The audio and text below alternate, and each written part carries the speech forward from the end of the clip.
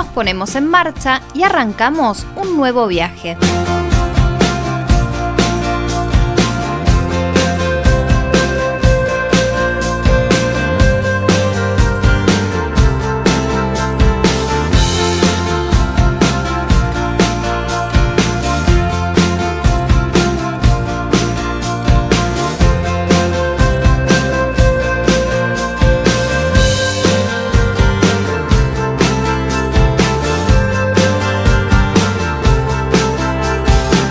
Hola, ¿qué tal? ¿Cómo están todos? Acá muy contentos de comenzar un nuevo viaje después de tanto tiempo a raíz de la pandemia. Estamos yendo hacia Tandil, estamos a unos 300 kilómetros de esta ciudad, vamos a pasar aproximadamente 3 días para conocerla y de ahí vamos a emprender otro viaje a Sierra de la Ventana para conocer también los alrededores.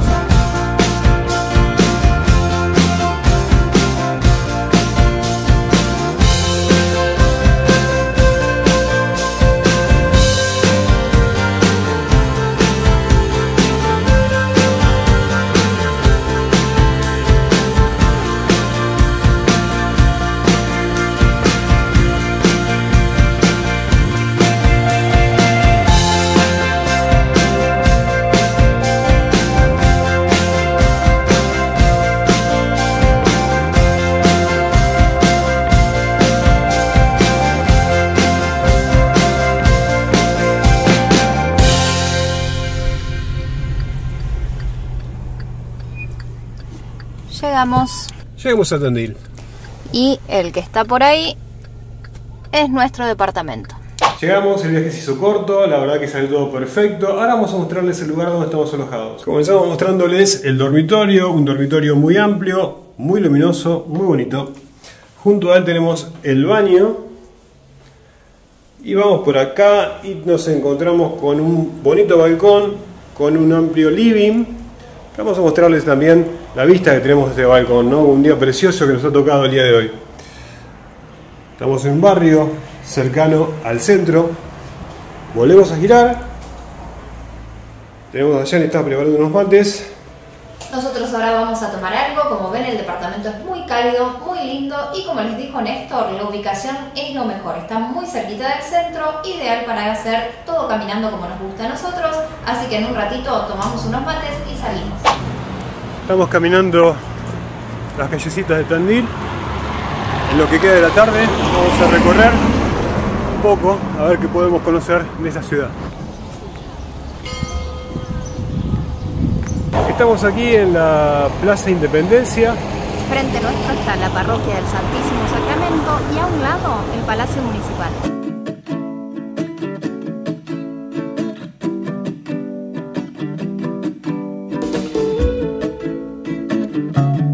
La parroquia del Santísimo Sacramento fue inaugurada en 1878 y la obra demoró 11 años en finalizar.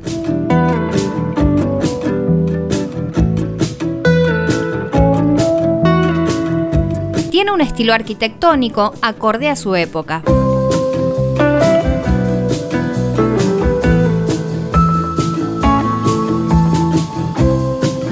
Desde lo bonito de su fachada hasta su interior, la convierte en una visita obligada sin importar el credo.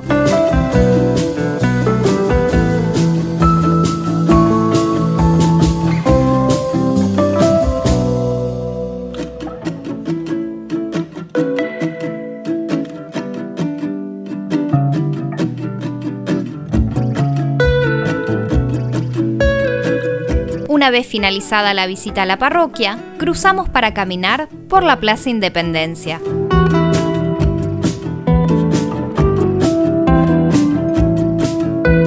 Esta plaza se encuentra en el centro de la ciudad.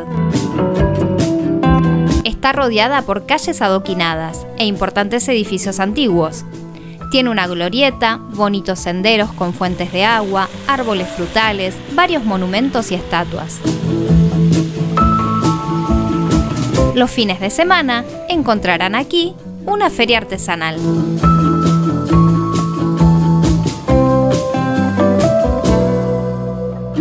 A 100 metros de la plaza tenemos la avenida 9 de Julio, donde se encuentra el centro comercial de la ciudad. Nos han comentado que en algunas ocasiones la calle se vuelve peatonal.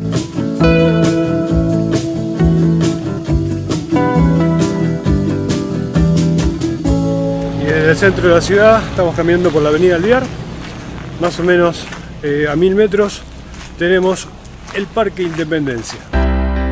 En realidad, en el camino, antes nos encontramos con el Dique y el Lago del Fuerte.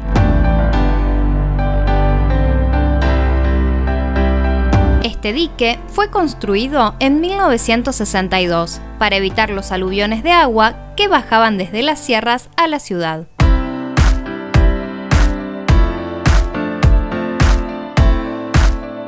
El lago tiene 19 hectáreas de superficie y es una excelente invitación para la práctica de actividades náuticas como kayak, vela, canoa y remo, pero también para los amantes de la pesca, ya que se pueden obtener allí pejerreyes.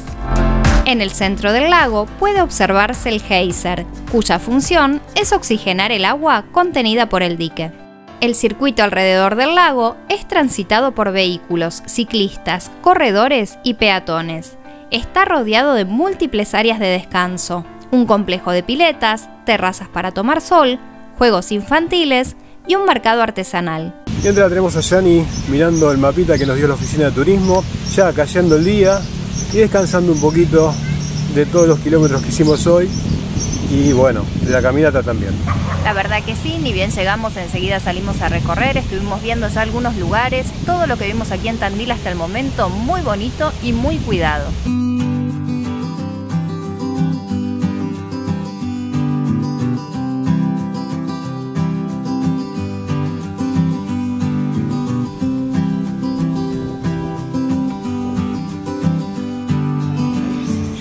Y de casualidad, vamos a decir la verdad, encontramos el monumento a Papo.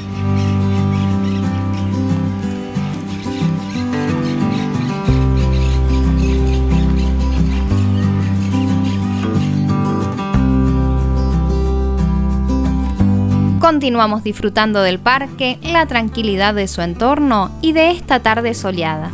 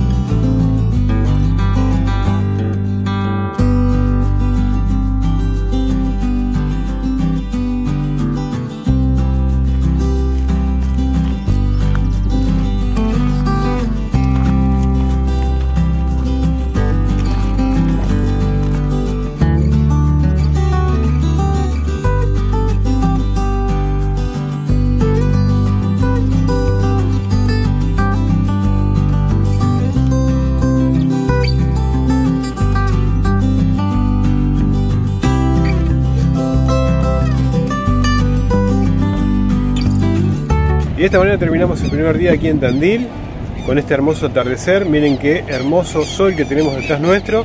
La verdad que sí, tuvimos todo el día muy soleado, muy bonito. Ojalá que los días siguientes sean iguales, así seguimos disfrutando de esta hermosa ciudad.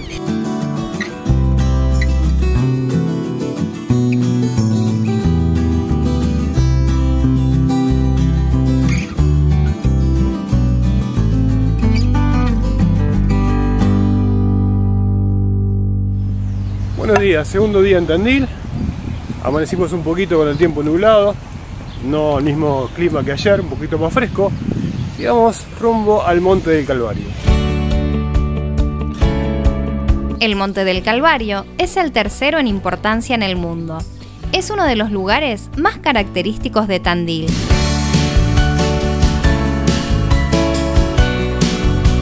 Se inauguró el 10 de enero de 1943 y es reconocido como una conjunción de religiosidad y arte. Desde su creación, cientos de peregrinos se congregan allí en la conmemoración de la Semana Santa. Bueno, estamos llegando a la cima del Monte del Calvario. Costó un poquito, quizás los efectos de la cuarentena Sí, son muchos escalones para subir, pero bueno, con cuidado y con paciencia se llega.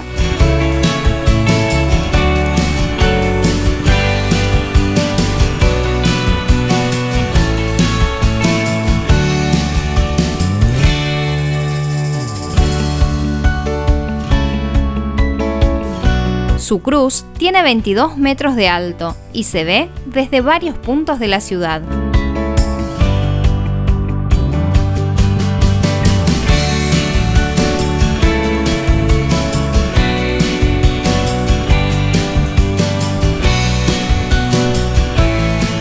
Junto a la cruz, en lo alto del Monte Calvario, y también desde aquí tenemos muy lindas vistas de la ciudad. Van a tener dos maneras para llegar a la cruz. Lo van a poder hacer como hicimos nosotros inicialmente, que es subiendo todas las escaleras que están al inicio. Si no, otra opción es haciendo el Vía Crucis, que es lo que nosotros estamos haciendo, pero para bajar. En esta última opción tendrán menos escalones, ya que es tipo rampa, y a su vez está todo arbolado. Así que si les toca un día de mucho sol o si tienen dificultad para subir, de esta manera va a ser más sencillo.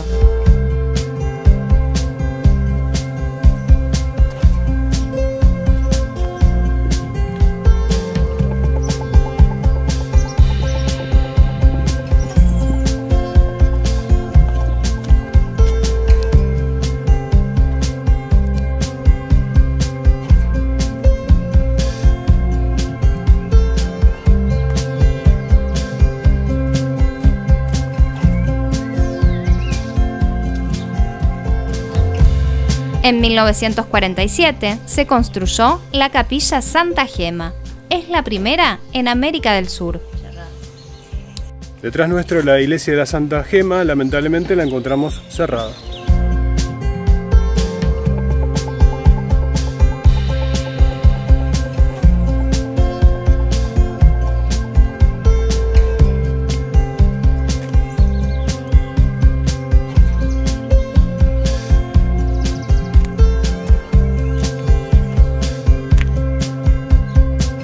Nuestro último lugar a visitar aquí en el Monte del Calvario es la Gruta de Lourdes. La gruta se encuentra en el terreno subyacente a la capilla y se inauguró en 1962.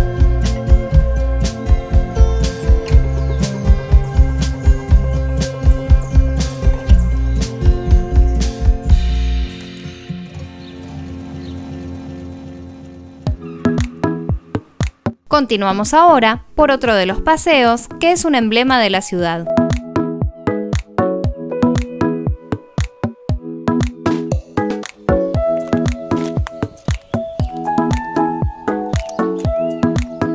Bueno, ahora le toca el turno de visitar a la Piedra Movediza, en realidad la réplica de la piedra que se cayó en el año 1912, para ser más exactos, el 29 de febrero.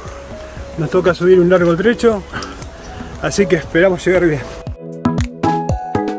Esta piedra, durante miles de años, era una de las maravillas y rarezas naturales más sorprendentes, ya que se mantenía en extraño equilibrio, oscilando levemente.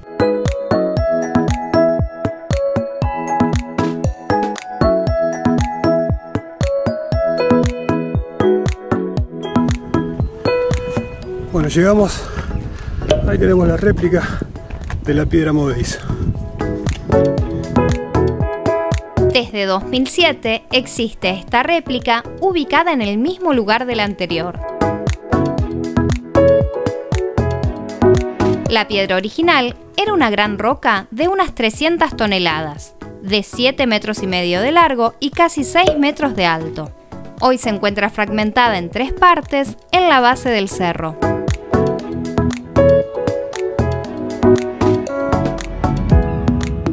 Como me dice que no me queje por la subida. Mírenla cómo está sentada cómodamente, descansando.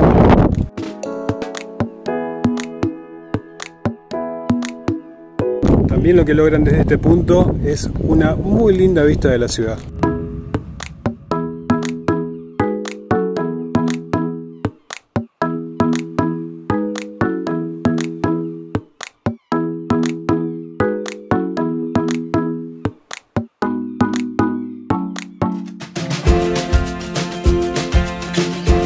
Salimos a la ruta y a tan solo 6 kilómetros del centro de la ciudad, encontramos nuestro próximo lugar a visitar.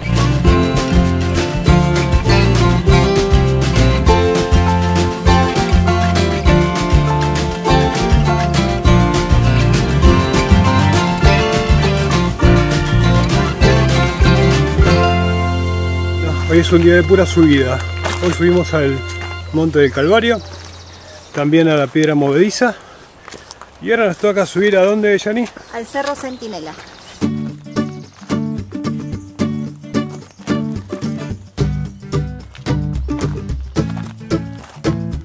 Este monumento granítico en posición vertical mide 7 metros de altura. Su peso aproximado es de 72 toneladas y está apoyado sobre una base extraordinariamente pequeña para su volumen. Cuando llegamos al Cerro Centinela, como ven atrás mío, está la piedra Centinela, que realmente no sabemos cómo llegó a ese lugar. Si alguien lo sabe y lo quiere dejar debajo de los comentarios, se los voy a agradecer. Y es un lugar muy lindo. El complejo es muy tranquilo, muy bonito, como les decía Néstor. Ahora en este momento se encuentra cerrada todavía la aerosilla, la tirolesa y unos toboganes de agua. Tienen unas confiterías y la verdad que las vistas desde arriba, desde el costadito del Centinela hacia la ciudad también son muy bonitas.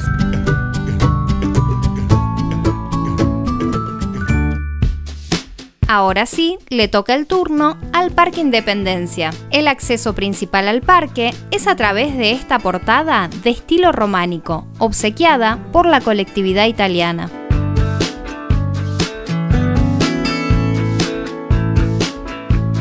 Continuando por la subida, se llega hasta la cima del cerro, que tiene aproximadamente 286 metros.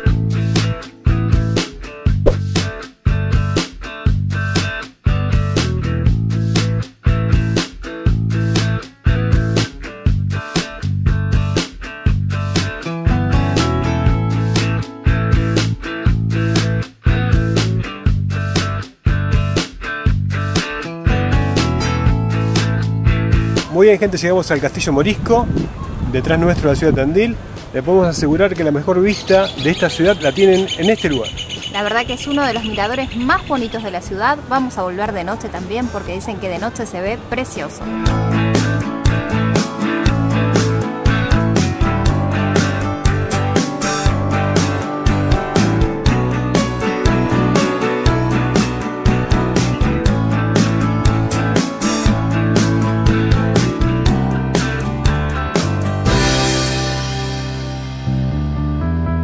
El Castillo Morisco fue una donación de la colectividad española para el primer centenario de la ciudad.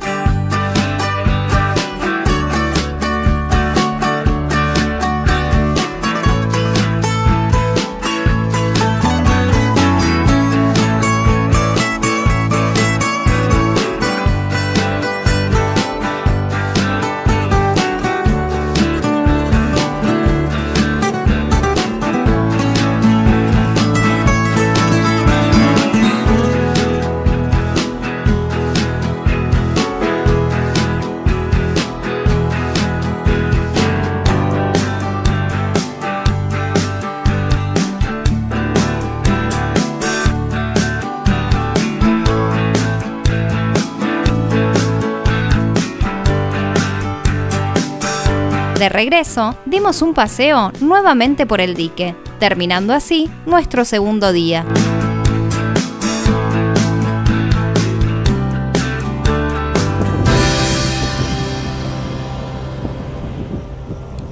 Buen día, gente, tercer día en Tandil.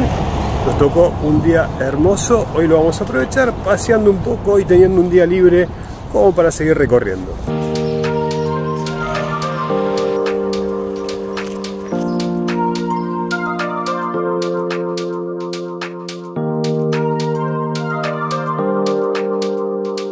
Caminando por el Dique del Fuerte, disfrutando de este hermoso día, tuvimos el agrado de conocer a suscriptores del canal. Nos encontramos con Javier, Mariel y Sofía. La verdad que un placer para nosotros conocerlos y pasar un rato con ustedes. Vamos a dejar por acá la foto que nos sacamos junto a ellos. Nos tocó un día hermoso. 2 horas después. Buenos, estamos en el monumento a Don Quijote, se largó a llover, paramos un ratito nada más para almorzar y el tiempo nos cambió completamente. Cambió totalmente, pero bueno, las vistas que tienen desde aquí a la ciudad de Tandil son preciosas. Este monumento fue inaugurado el 6 de abril de 2008 por iniciativa de la colectividad española residente en la ciudad. Las esculturas fueron realizadas en hierro por los artistas locales. El Quijote tiene una altura de 4,5 metros, mientras que Sancho Panza mide 3,5 metros de alto. Cada uno pesa alrededor de 1 tonelada.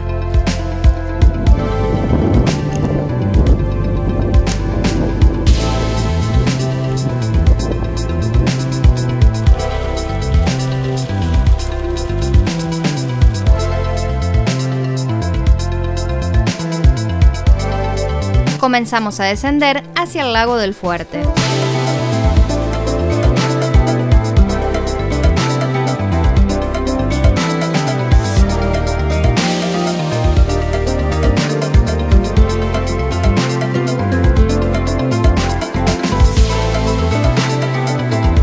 Hacemos una parada aquí para esperar a que pare la lluvia y poder seguir con nuestro recorrido. Luego de un rato, dejó de llover y seguimos rumbo al Camino de los Pioneros. Es un trayecto de aproximadamente 3 kilómetros, donde se disfruta este ambiente natural. Por suerte paró la lluvia, veníamos recorriendo el Camino de los Pioneros y detrás mío vemos el monumento al picapedrero. Esta escultura rinde homenaje a una de las profesiones que participaron activamente en el desarrollo de Tandil.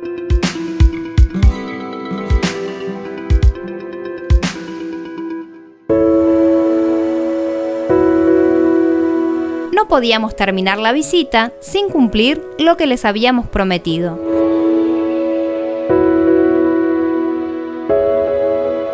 Subimos nuevamente al Castillo Morisco para ver el atardecer y compartir junto a ustedes las imágenes de la ciudad a medida que va cayendo la noche.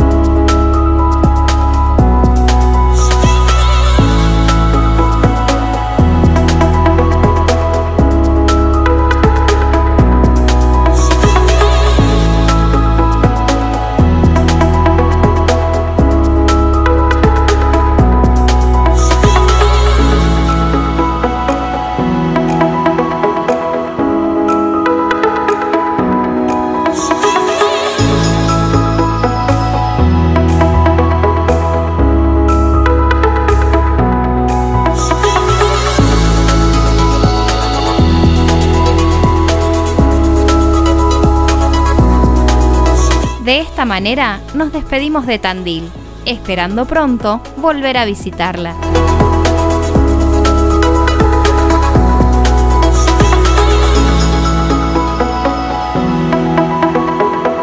Si te gustó este video, no olvides dejarnos tu like y todos los comentarios que quieras. Pasa también por todas nuestras redes sociales y si no te has suscrito al canal puedes hacerlo en este momento. Los esperamos en nuestro próximo destino.